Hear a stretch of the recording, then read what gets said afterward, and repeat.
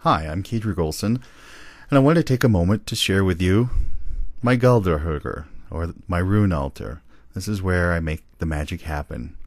Now over here on the right, you'll notice my galdr burning with a rakill, or an incense, and then all sorts of boxes full of secrets.